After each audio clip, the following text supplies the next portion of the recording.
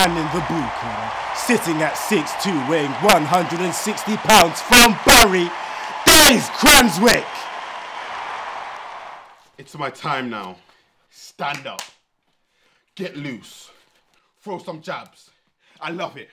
The rush, the power, the fear, the memories, I wouldn't change it for the world.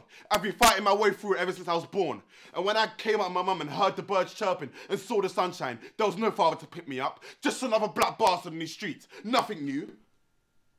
And as for my mum, she never took my side. I'd always been picked on. By teachers, by kids, by everyone. You got hit, just turn the other cheek, she said. Fuck that! Age 12, I joined the Sea Cadets. And that's where I met my love. Boxing.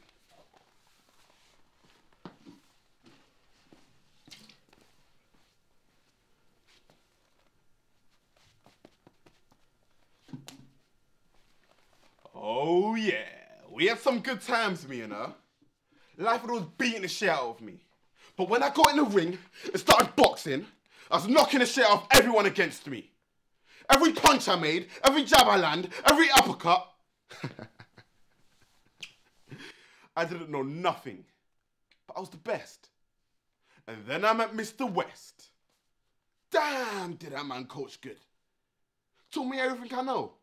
But West had another guy, but he got roughed up. Suddenly I had a shot to become the world champion. See, the thing with me is that I never miss a shot. Bang! I knocked the fucker out.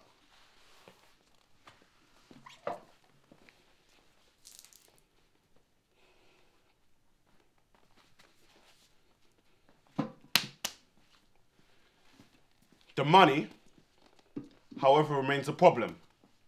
Yeah, I'm winning, but that doesn't mean shit. I need 4 wins in a row to pay for my house payment, but wins don't come easy. There was this one time in South Africa, I knocked the guy out, but the ref, he gave the win to the other guy.